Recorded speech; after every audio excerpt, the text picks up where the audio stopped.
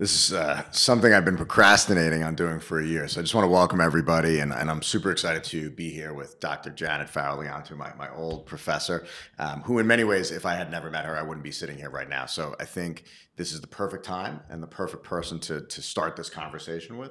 And we're going to be talking about all things work-related, small business-related, in pursuit of achieving the American dream. And something very dear to me is chasing that American dream for me has been a business owner, right? And I think there's no other country in the world where we can fulfill that, and we have this limitless potential to attain our goals. And one thing on the road to following that American dream that just has really stuck with me is just this one word, and it's called the process. For me, one thing I've seen, and I feel wholeheartedly about it, is that we have lost sight of the process. And you just give you a little feedback on what I mean by the process. Is the process is getting in there. It's getting dirty. It's putting in the 90-hour work weeks to achieve your dreams. And all too often now, we're just focused on the end result, the goal. We want everything instantaneously. And the more instantaneous and goal-oriented we become, the less process-oriented we become. And you cannot be great at anything if you're not willing to walk through the mud. If you're not willing to just there's no other way to describe it. You sometimes just need to eat shit. And I come from I am the son of an immigrant. My dad came to this country when he was 21 years old. He spoke no English. He was the oldest child of, I think, 8 or 9 children. My dad has a 4th grade education. In 4th grade, he had to leave school so that he could put food on the table for his family and help his father support his family. And the reason I give you this context is because it's made me who I am today. So by my dad being who he is in part making me who I am. But more so, he's taught me my work ethic. And to be a man who did not have an education, who came to this country, eventually brought all his siblings over, who built a life for himself, who put in the work, he walked through the mud, he ate that shit, and he built a life for himself far outside of what he could have ever imagined growing up in a 2-bedroom house in a not so great area of Puerto Rico 75 years ago. And I want to share that story with you. I want to share my story with you, and we're going to talk about it in depth here with Janet. Is falling in love with that process all over again, and getting dirty. And when you dig into that process, that's where the happiness comes from. That's where the success comes from. And I want to turn it over to Janet really quick right now. And just, Janet, we've talked about process. Right. And something I thought about in doing this with you is, right, we're talking about the process. Mm-hmm. And we both could be doing other things. We could be, I don't know, drinking coffee outside, reading a book. But no, we're here. We've committed to something. Mm-hmm. And we said we're going to go through this process. And I thought about that today is, we're not in love with that. We're not in it anymore like we used to be. We're just worried about the goal. Mm-hmm. And as we've moved away from falling in love with that process and become so goal-oriented, we're losing the meaning of our work. Mm-hmm. And I know that's something that you're super passionate about. Mm-hmm. Yeah, so there's a couple of things that I wanted to say to that is that we're training people to not be in the process. So one of the teaching ideas that I talk about is process versus product. So process is when you come in and that you forget about where it's going because you don't know where it's going, and that's what you're describing. And it's so interesting to hear you talk about your father because he modeled for you how to be in the world, and then you created that model, and you're doing the same thing that your father did. And it's really wonderful to hear you speak like that and to see that it started from him. And because I had the vision of knowing where you came from and then meeting you when you were that kid at 19 years old and now as that man 20 years later. So it's a really interesting vantage point that I have, right? So the whole idea of process versus product. And the process is to come in with something, be open and receptive to whatever it is, and let go of where it's going. And product is when you come in aiming at the end before you've even started anything, before you've engaged with anything, so that you come in thinking like, okay, I'm going to run the place, or I'm going to make $1 million, but there's no engagement with being brought into the endeavor of whatever the endeavor might be, right? So, and that's a big deal. Those two different mentalities are really important, and I think that in this culture we're trained and people are told, have the goals, have this, have the directive, And I don't think that's beneficial at all. And if people really lived by that, of having the goals and striving for the excellence, don't you think we'd see a lot better in terms of outcomes of people? We don't. So it's nonsense. It's not working. It's not working. So I think we have to change it up. And so that anytime that you come in to something, focusing on where it's going, you kill it. That's what I say with the students. And that could be a business, that could be a relationship, right? You start a relationship, and if you immediately start to think, is this heading toward marriage? You're probably going to kill the relationship, because you're not moving into the relationship and just evolving and seeing where it goes naturally. You're sort of taking it to its conclusion prematurely, right? So, and this mentality can apply to anything. Coming into a class with the focus on getting out of the class. Coming into school with the focus on getting out of the school. I think it also plays on tests. You know, that a focus on the grade. The focus on the grade typically is going to mess you up. The point is that you learn the material and then you do well on the test as the byproduct for having learned the material, right? And the point is that the learning should then be with you for a lifetime. You don't forget it after the test is over, which is if you're product driven, you take the test and there goes the material, right? So again, there might be some dovetailing here also with Frankl. Is one of the things that Frankl says in the book is don't aim at success. The more you aim at it and make it a target, the more you're going to miss it. So it's exactly this process versus product, is this idea of aiming over here and keeping your sights over here. You're not going to get there. And that's the whole point, is that if you're not in it, if you're not knee deep in it, right? If you're not willing to pay the dues, or I like to say, you're not willing to pay rent, right? I call it rent. You got to pay up, and you got to be in love with that nitty gritty process. It's not beautiful, you know. And there's a great story I love. Kobe Bryant. I love sports analogies and sports work ethic crossing over to the business plane. I feel like they do parallel each other in a lot of ways. And Kobe Bryant's in the gym. The lights are off and it's just him in there. Nobody can see him. And at that moment, he's already won that night's game, because he's the greatest player on earth at that time, right? He's on his way to winning his 5th championship. He does not need to be in the gym right then, right? I'm sure there's a million other things someone of his stature could be doing. He's got more money than he can spend. He's one of the greatest athletes to ever walk the face of the earth. He's in a gym by himself at 5 a.m. Shooting hoops. Now he knows the opposing team is going to walk into the gym at 8 a.m. and start their warm-ups. He's in their gym. He's away. I believe he was in Milwaukee. And another player comes up and says, hey, what's up, Kobe? How long you been here? I've been here since 5 a.m. Oh, you're just getting here at 8 o'clock in the morning? He's already 3 hours in. He's already taken 1,000 jump shots. And he goes, it's cool, man. I'll see you later tonight. He's like, you might as well not bother showing up because you're going to lose. And the guy doesn't get it. And what he doesn't get is the process already started for Kobe to win that game. And they wound up demolishing him that night. But he had defeated his opponent because he was willing to commit to that process. And along the way, from a young child up until he becomes one of the greatest basketball players to ever play the game, he was always in love with the process. And there's another player right now, Steph Curry. And Steph Curry's thing was his dad was a pro player, and he had the ability, and really it was a gift. He was able to be around professional athletes with his dad from a very young age. But a lot of kids would not have taken that opportunity the same way Steph Curry did, and turned into what would be one of the greatest now pure shooters the game has ever seen. And people think he has a gift to be that. There is no gift. Yes, he's a talented basketball player, but talent is, in my opinion, the most overrated thing in the world right now, because talent doesn't get you anything. What he is the hardest worker who had a good shot. And Steph was notorious for asking people to stay and catch free throws for him. So every day from when he was in high school, he would not leave the gym until he swooshed, meaning the ball could not even touch the rim, which is 5 times in a row. Thanks for telling me what that is. Swoosh, it's perfect. It's the perfect free throw. He's the best free throw shooter in the game. Not by chance, but by work ethic. He put in work when nobody was around. Nobody knew who he was. As a matter of fact, nobody wanted to draft him because he wasn't the biggest. He wasn't the best, quote unquote, player. Well, now what? You know, he's winning championships left and right and is arguably one of the top 5 players in the game. And people say, they almost diminish his accomplishments by saying he's a natural. Yeah. He's gifted.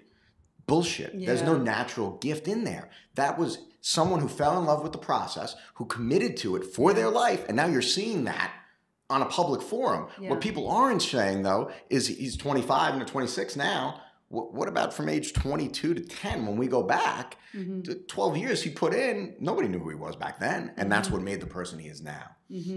And I think this relates to everything, right? For me, I feel blessed personally to come from as the son of an immigrant, right?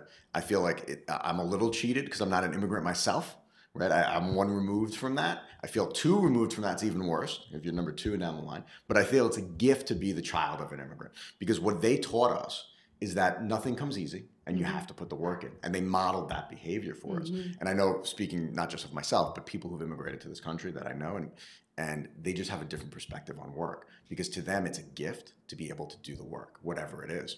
And I know it's something we spoke about, and I thought about it today on my way here. I just moved into a building in New York City, and everyone I interacted with today was not from this country. And I said, what? And they all took pride in their job. The man who opened the door, who work in the building. Dino opened the door for me. Hey, Mr. Vasquez, please don't call me that. It's Anthony. You're the man who got the packages at the desk. He's from Croatia. The person who came to fix something in my room, he was Latin. Not one born in this country. They all take such pride in their job, because for them it's such a gift to be able to even have this job that would not be afforded them in their country of origin. And ironically, it creates the best juxtaposition in the world, because it's a job most Americans never want to do. Right? How privileged am I to have somebody open the door for me? I can open it myself, but I live in a building where they do it. It's crazy, and I can't even wrap my head around that. And I always make sure I say thank you to them, because I feel like the job they do, and I appreciate the pride they take in the job they do, because you could very easily just walk through opening a door for somebody and not know how many names this guy knows. What a gift. He knows every time I see him. Dino knows every building tenant's name and their dog's names. That's a gift. And that comes with work, and that comes with falling in love with the process and being appreciative that the process is even available to you.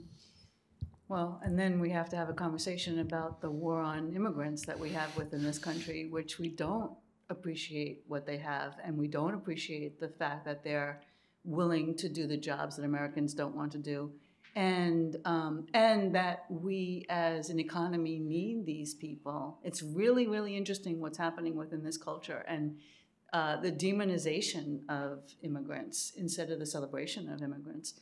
But a couple of things of what you were talking about is that within that quote that I offered about Frankl, about don't aim at success, he says, success comes as a result of dedication and commitment. And you've been speaking about those words. So that in this country, the only idea of success now is money, and that it is nothing else. We don't even have any other value besides money. That's what I say, that money is important, but it's eclipsed all of our other values. That's all we have.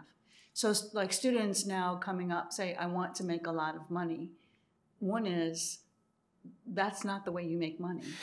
You make money finding something that you're drawn to, that you can do well, that people are then going to pay you to do, right? So that you find your place within the world. But there seems to be this schism right now where people don't understand that. I want to make a lot of money. How are you going to make the money? How's that going to come, right? So there's the idea of it's extreme product thinking, because it's money disconnected from anything else, which is just odd. And I wonder, like, why don't you hear how odd that is, right? And like the athletes that you talked about, that they don't need to make any more money. You know, these people who create these high-tech companies, and then they grow them, and then they sell them for, gazillion dollars of whatever happens, right? And then what do after they sell the business, right?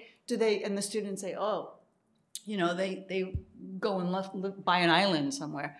No, they don't. They create another business, because that's their purpose. That's why they're living. The money is the byproduct from living from a place of your purpose.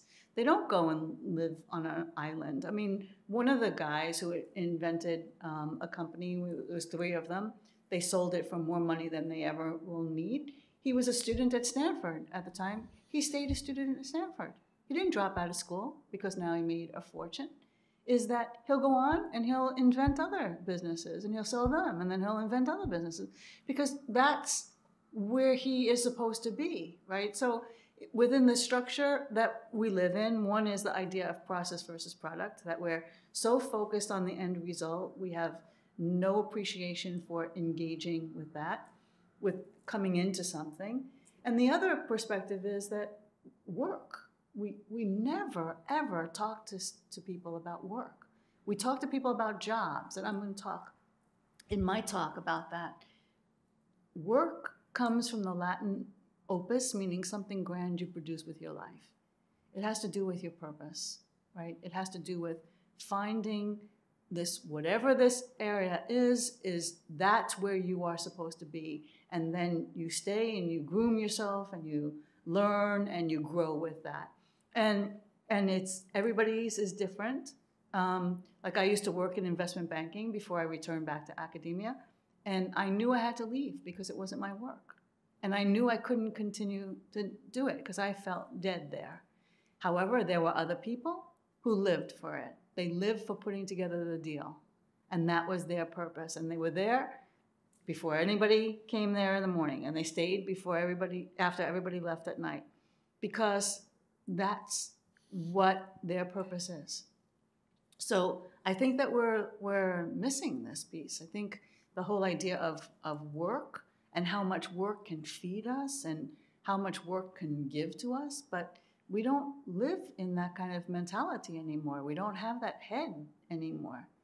And I do think that, as you say, these ideas can be generated and put into any context in any application. So I had a student who was running a drug-mandated clinic by the courts. That was his job. And he took all of these ideas that I'm teaching and he taught them within that setting. And he said, you know, like somebody calls, they just got the directive that they have to enter the program, right, as part of their condition. And they ask, how long is the program? When do I get out? And he says, wrong question. Because if you come in with that mentality, most likely you're going to be right back here in a couple of months later on, right? You're not going to engage with the program, which is to transform you. And you're just seeing it as something, tick, I go through, this court is making me do this, how quickly can I get out? You are sabotaging your success in the program. And if you really listen to people, you see it right from the start. You hear it right from the beginning, right? So one of the other ideas that I teach my students is your approach is your response, right? So how you come into something is typically what you get back. And so if you come in with the mentality is, I'm going to give this my all, I'm going to do whatever it takes, I'm going to see where it develops. You got to think that good things are going to come from that kind of mentality, which is, and the opposite mentality is, I'm not going to do that. That's beneath me. But it's almost like now we're talking about process, purpose. There's another great P word, participation, right? So we don't get an award in life for showing up, in my opinion, right? But now we've done this thing in schools where you get participation awards. You get an award for just showing up, especially in athletics. And to me, that sets the groundwork for what this is, which is people now are not in love with the process and they think they should just get paid or become rich or be the next Mark Zuckerberg just because they should, not because they've come up with a brilliant idea or they've struggled through this process in building something that they're part of. Right? They just want the participation award, which I hate. I think participation award should be banned. It's first, second, third place. There's a score. There's a finite way to judge athletics per se. And I think a lot of that lays the fundamental groundwork for who you become as an adult. It teaches you to compete. It teaches you to win. It teaches you to lose. I was just talking to a school teacher, and they said the fire department came into the school and they did a fundraising event for the fire department. And the class who raised the most money got an award. I was like, what a great idea. So you have 8 classes, everyone's competing. You have a very finite way to look at it, 1 through 8. One class raises the most, one class raises the least. The class who raises the most gets a pizza party paid for by the fire department. Well, a mother in the class who finished second thought it was a disgrace that her child would not be rewarded for finishing in second place. And I immediately thought to myself, could you imagine if we went to the Olympics and we said, my child got silver. He really did deserve gold, but he got silver. I need to protest this. They would laugh them off the stage. But now what have we taught this child? You can finish second and mommy and daddy will bail you out. Now what's going to happen when they go to a job and they want to apply at Google and they finish second in the testing? Is the mom going to call up the vice president of Google who may have interviewed them and said, hey, my child, he got pizza when he was in 3rd grade because he finished in second. I'm hoping you can, I don't know, give him a raise now, even though he didn't do the job he was supposed to do. But we're building that into the framework of how we're developing children, right? So we've fallen away from the process, but now you're getting a participation award just for showing up. Mm-hmm. But here's the other thing is the incongruity and the paradox of what we tell kids of having the goals, right? So there's the disconnect of we're pushing goals, goals, goals. Be driven. We tell them all these platitudes and all these maximums, you go into a school and you see these on the walls. They drive me crazy. Shoot for the stars shoot for the moon because then if you fail, you land amongst the stars, right?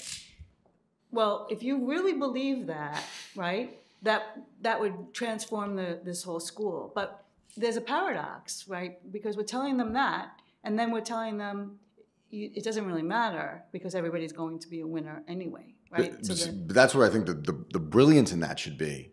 Shoot for the moon, and you may land upon your face. When you land upon your face, learn the lesson that landing caused you, because now that's where you're going to grow from.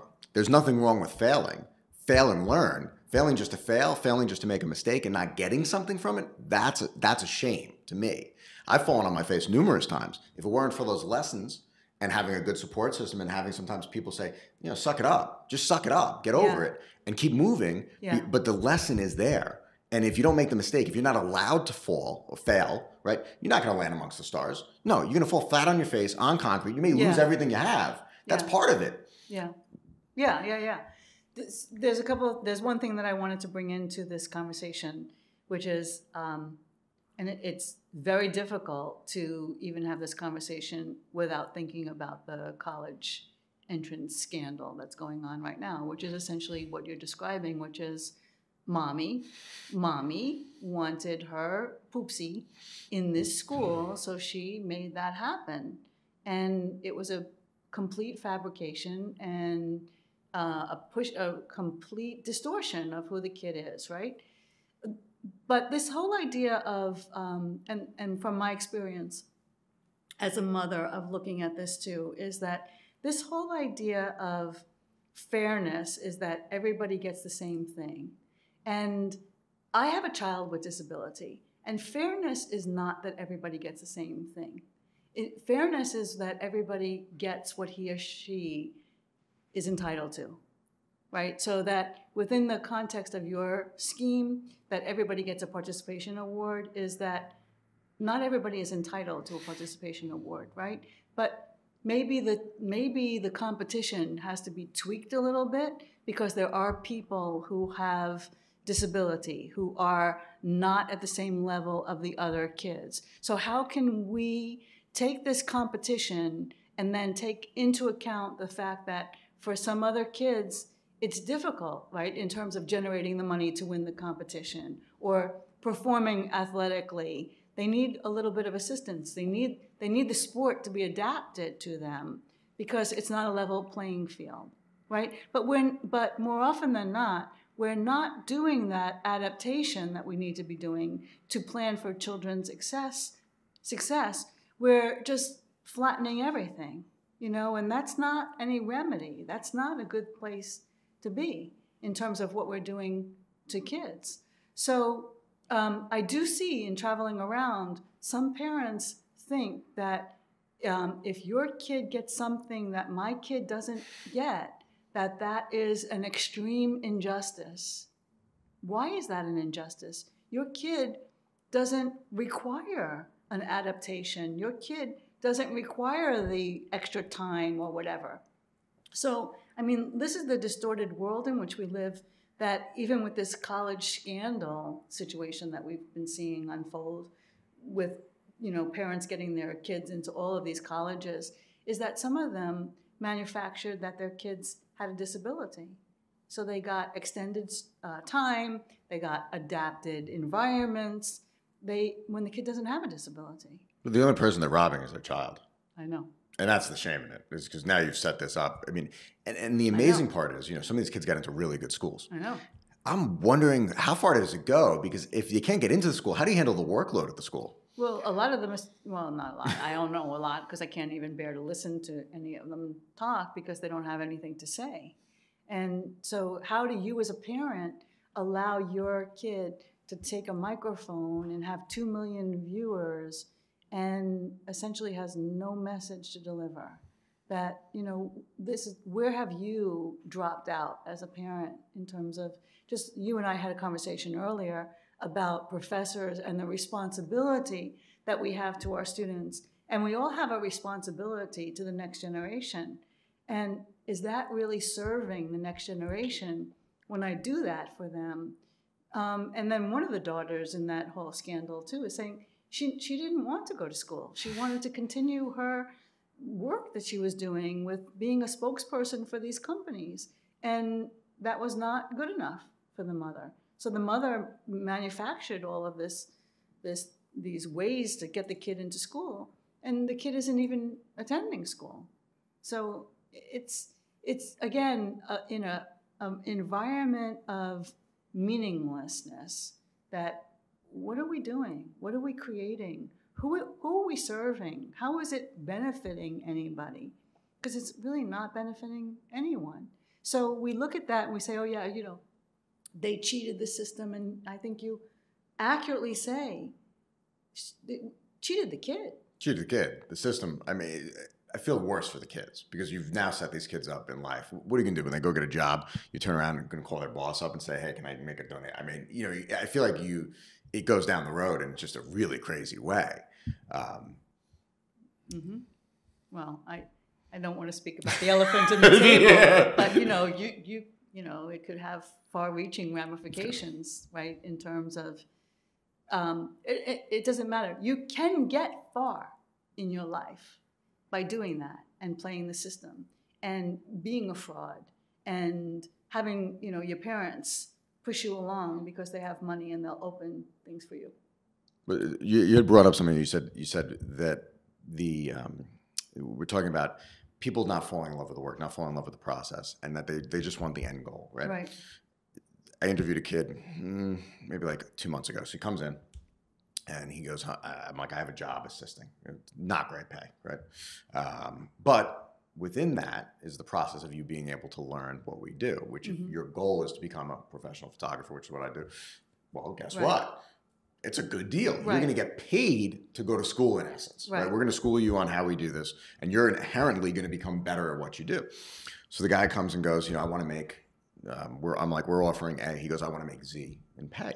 I'm like, man, I want to make $10 million a year right now. And he looks at me like I'm crazy. And I said, bro, you're in a different world right now. I'm like, there's a process, and you need to sign on that this might be a multi-year process. He's like, well, I just want to be where you are. I'm like, how old are you? He goes, I'm 23. So I'm 38. So in order for you to be where I am, you still have 15 years, right? So we got to start there. I said, number two is I've been doing this since I was 16 years old. I'm 22 years in on this. We can't compare. We're apples and oranges here. You're 3 months in. You can't even take a picture yet. And I'm not saying that in a bad way. I'm saying it because you need to check your ego at the door. And you need to really have some self-reflection as to where you are right now. Yeah. And I said, I said to him, man, I want to be honest with you. That's the equivalent of me saying I want to be Michael Jordan.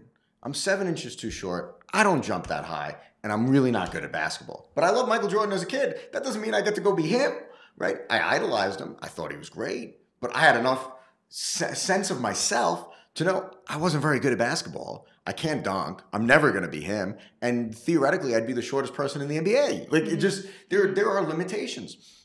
And it gets back to, I believe we are all should be treated equally, but we're not all equal. Yeah. I'm not Michael and he's not me. Yeah. But we all have this fascination that we can be. And I said, dude, you can be me, but let's start with talking about how much you're going to need to work. I'm like, I haven't taken a weekend off that I had the possibility to in 17 years.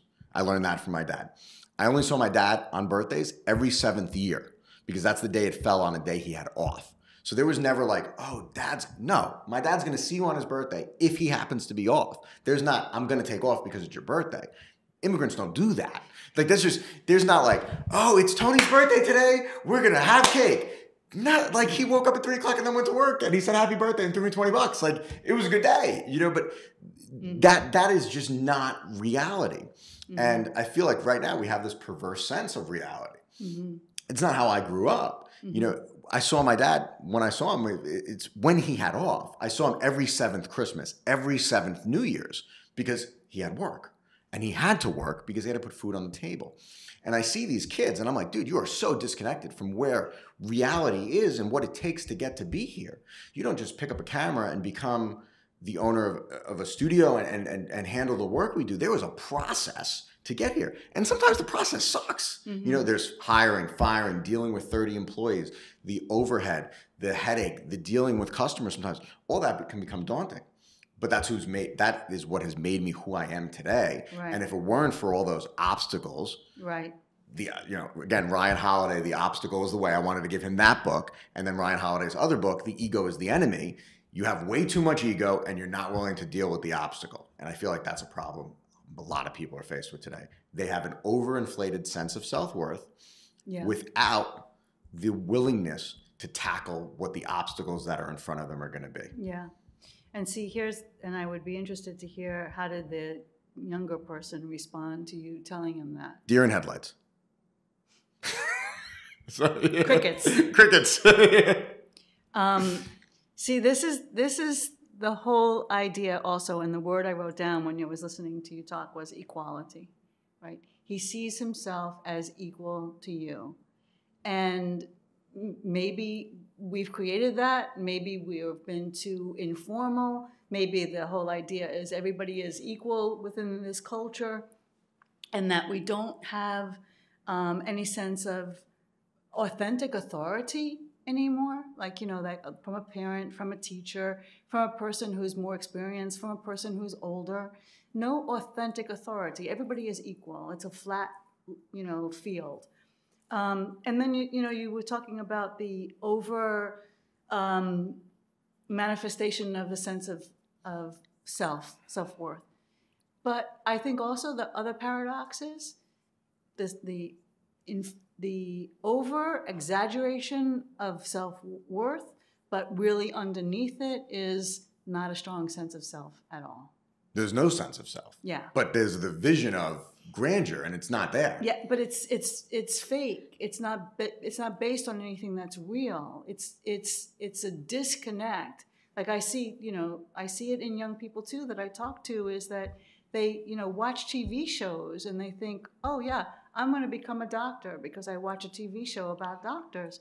Is that there's such a real fundamental disconnect.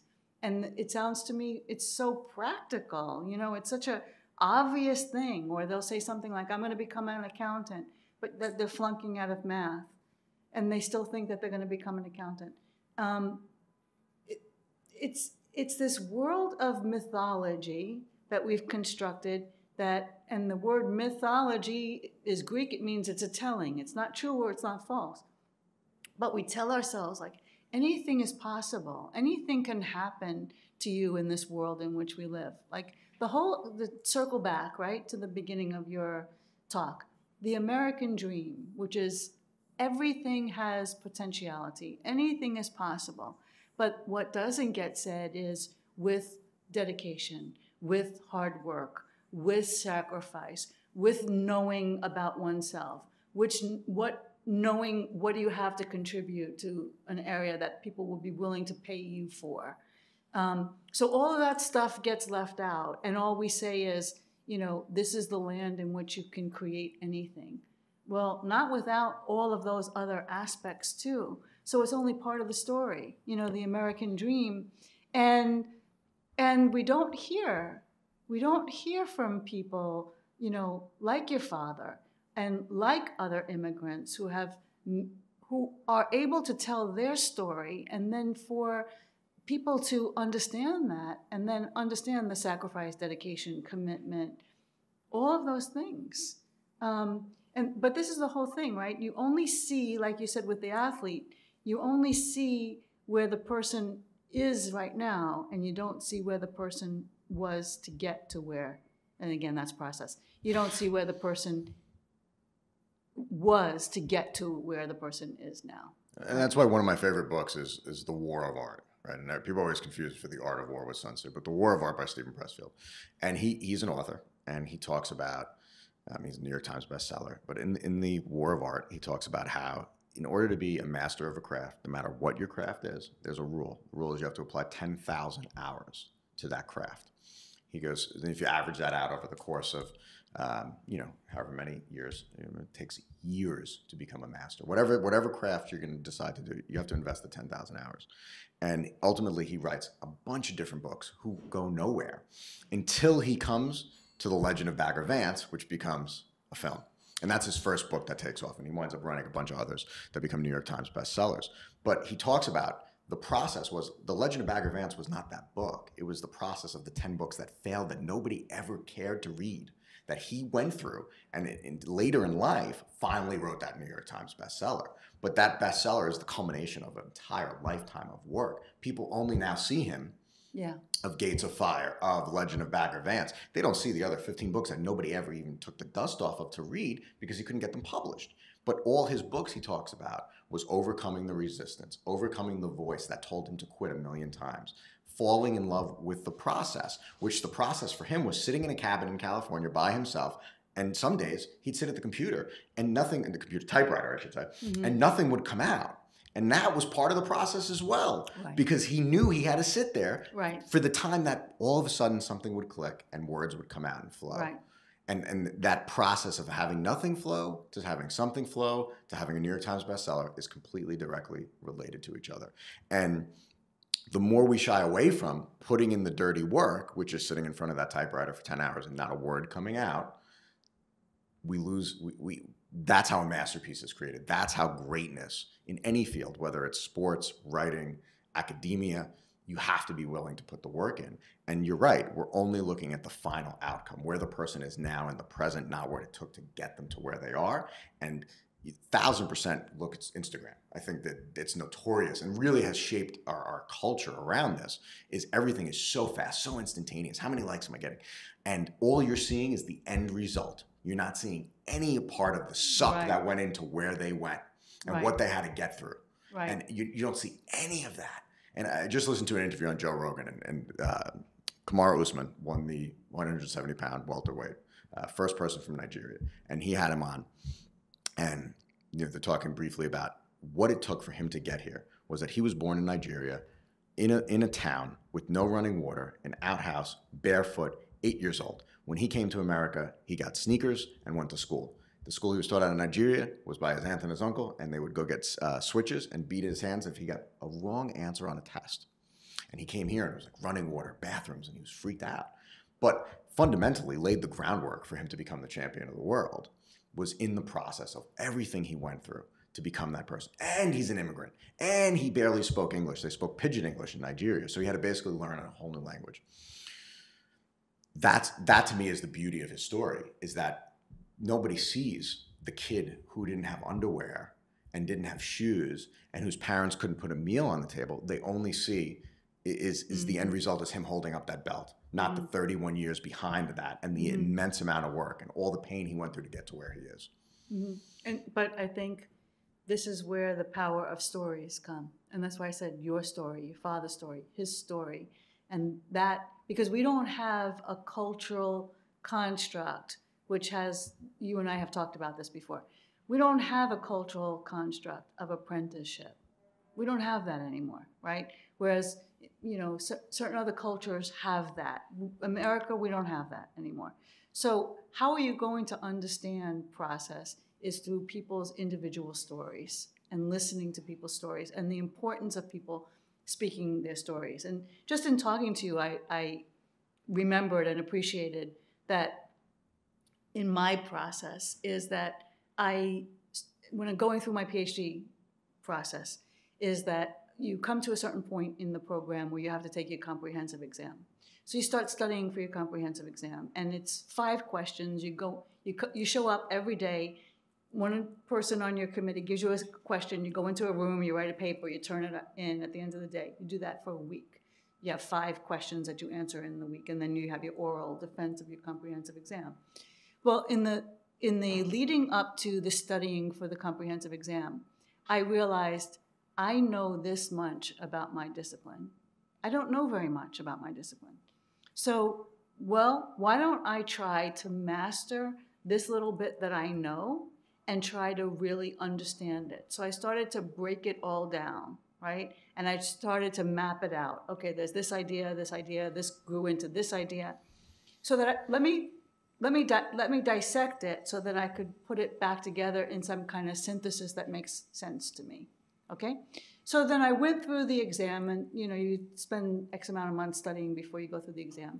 Went through the exam only to discover that the whole purpose of the exam is in that process. And I would not have known it if I didn't go through it. And then in retrospect, I look back and I see, oh, now I get it.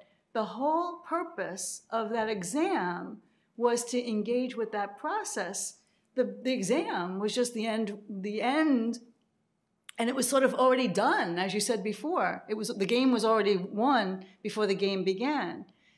I had already passed the exam by engaging with the process. And I didn't know that until I went through the exam. And it's probably fair to say the process was not the most fun.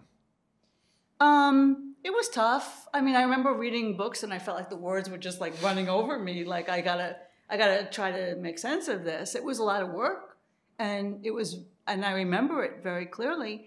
But this is the other thing, and the message to tell also the next generation.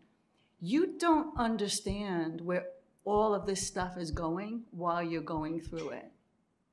Like, I'm sure you didn't understand it when you were going through it either, right? And so that's the writer, and I would say written works that I have done also is like, wow, this work was the foundation of every piece of work that I've ever done since. I had no idea until I stopped and have retrospect and I look back. That was the beginning of my entire process.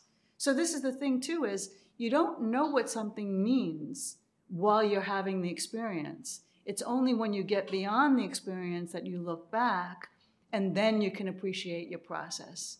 And so this is what I think we have to tell young people, because how are they supposed to know that? And they have so many things that are working to their disadvantage, right? And they have inflated egos, and they think that by coming into an interview and saying, I want to be you, they think that that's the right thing to say. And they've read interview books that tell them that that's the right thing to say. Like, I want your job.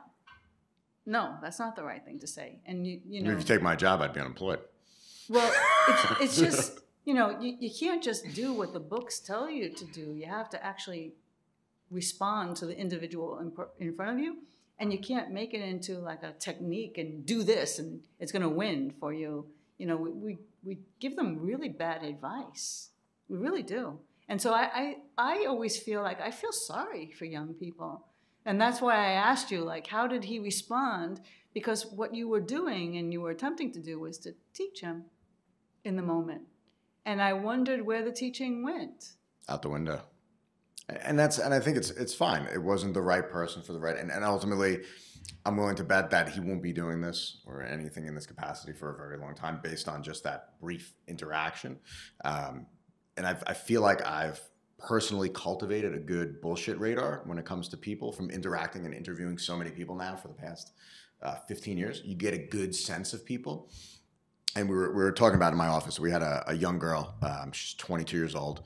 She came to the United States about 18, maybe 20, say 2 years ago. And she came to my office. I wasn't here. She left her resume under the door. To me, okay, cool, right? Nice try. Didn't even reply back. It was a random resume. Came back the week after. Now, I still wasn't here, but my video manager, Gabe, was in the office, right? She gave him his resume and said, I want to meet Anthony. I need a job. He said, well, here's his business card. She waits 3 days. Crickets from me now, right? She sends me an email. Her email is in English and in Spanish, which I can appreciate because her English was very rough at the time. So she must have had somebody translate it for her because it was written correctly. So I said, wow, that must have taken a really long time for you to actually now have somebody translate that into correct English. Now your foot's in the door now, right? You've pounded the pavement enough where you're going to get the opportunity to walk in. Fast forward 16 months, she's doing all the back end production for us, all our retouching, everything. She has two things. One is an incredible work ethic. Two, she doesn't shy away from the process here. I'm like, hey, I need you to learn this. She goes home and studies YouTube videos. She doesn't come ask me how to do it. She figures that out on her own and then comes back in and does the job. And we were all talking about it. I said, that's work ethic. There's no bullshit. There's no frills in it. She's going home and working for free on her own time to become better at what she does here. She will have a career in this should she choose to, whether she owns her own business down the line, whatever it is she decides to do in this. Because if she applies that work ethic, that's work ethic that doesn't fail. You might fail momentarily, but as long as you have enough backbone to keep getting up when you fail, that will ultimately lead to success. Because the process that she's going through is in my opinion, that's where it's at. And if you're willing to do what you have to do for the short term, the long term becomes a lot easier. Because while you're in it, you may not realize, but you're laying I see that now. I see what she's doing is what I was doing at 23 years old. Right? And now I can see if she sticks doing that, well, now you can do whatever you want in this field, or I think in any field for that matter, if you apply those rules. And if you take the initiative, which is something that everyone wants to be handed things, right? I can't tell you how many times people call me up, where are you located? And I go, what? And I'm like shocked by the question. And people go, why does that question irritate you so much? I'm like, we walk around with a computer in our hand that all you have to do is put the address in Google Maps and it comes up. So I find that to be a weird question, one I don't ever ask people. But to me, it just goes to show that inherent laziness, right? So, but for people who are looking to seek out that information, that to me is beautiful. Who are willing to engage the process, that's beautiful, because that's where you have limitless possibilities. That's where an immigrant sees something that most people don't see. They see limitless possibilities. And this is the only country still to this day that you can have that in. Other countries, you can't do that. You can't just show up to other countries. I'm going to build an empire. I'm going to make something of myself. You come here for that. And that still in 2019, this is the only country that offers that to people, right? And now we've hated on that subclass, which to me is absolutely insane. Whereas, I'll make the argument, you got kicked out all the immigrants tomorrow. I'll show you an economy in a country that falls flat on its face within 24 hours because there's no workforce. And they're doing things. Someone just made a beautiful point to me. And they said, we are so lucky. Did you go get a pedicure in the past 3 months? And I said, what do you mean? He goes, think about that. Who works in most nail salons? Asian, Korean, Chinese immigrants, right? And he goes, they touch our dirty feet and make them look nice. And they do it with pride because in their country, they have no opportunity. And I'm like, man, like when you think about it in that context, they touch our feet, the dirtiest part of our body, in a lot of ways, and they do their job with pride. And yet we want to banish them all off. Show me somebody else who's going to do that job. Not just do it, but do it well and do it with a sense of purpose and meaning. And, even go the Chinese restaurant by my house. There's a blizzard, they're there. No one speaks English. Kids work in the restaurant and they go to school too, right? After school, they come in and they work in the restaurant. They are always there, 7 days a week. Now, what I'm seeing is I see two parents in the back cooking food. I see their two children in the front of the register. And I see those two parents with a dream that they're going to send those kids to college. And those kids are never going to have to work in a Chinese restaurant again a day in their lives. And that to me is, while we're hating on that subdivision right now, that's really the beautiful story there. And I have to think that when I'm listening to these stories is that I'm not an immigrant. And I didn't have this mentality when I was younger. And maybe it was because I'm not a child of an immigrant. I mean, my family has been in this country more years than I can even keep track of. And I had to learn and I had to develop in this way as an adult. But all the kinds of things that you're describing with regard to kids and when they're coming in with, like I wasn't that young woman that you described with the resume and writing it into language. I wasn't there. Right? So that's why I feel like also we have to teach the kids and we have to show the kids a better way. And we have failed in terms of teaching them. We have fallen asleep at the wheel in terms of us as the adults teaching the kids. Because I know these things now, but now I'm an older person. Now, it's way beyond me. But I was equally as clueless as all of these kids that you described. And that's why I'm asking, like, with regard to did you feel like you got anything in and made any headway with him? Because I feel sorry for them, because I feel like they're really lost. And we're not telling them these things. And we're letting them just be on their Instagram, seeing a fabrication of a world, having a mentality that is not accurate in terms of the world. But where's the teaching coming from? And where are we as the adults taking the authority and saying, listen, don't do that. So, when we look at the situation with regard to the colleges and what's happening with the kids, I think it is, the failure of parental authority and protecting the kid and doing right by the kid and serving the kid and directing the kid. But, maybe in the world of equality, there is no authority, right? Is that, everybody's friends and everybody's equal, and I don't have any right to tell you, don't do that. But I think you also have to be comfortable with failing, and people just don't want to fail.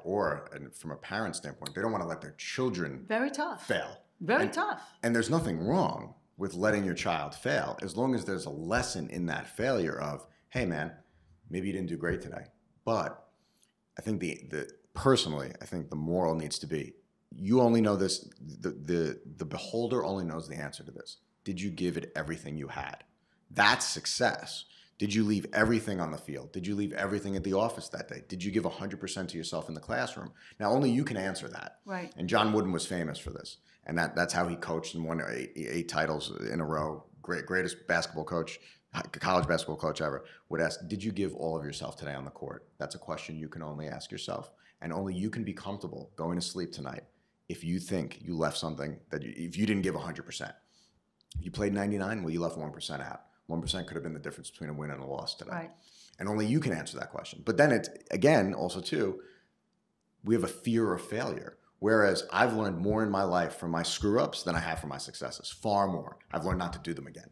And when we take that away from people, children, whoever it may be, you are doing them a disservice, because failure, I mean, think about how many times Steve Jobs failed, or Thomas Edison before he created light bulb. Imagine we stopped him at failure number 5. What was he in, 3,000 before he created one that turned on?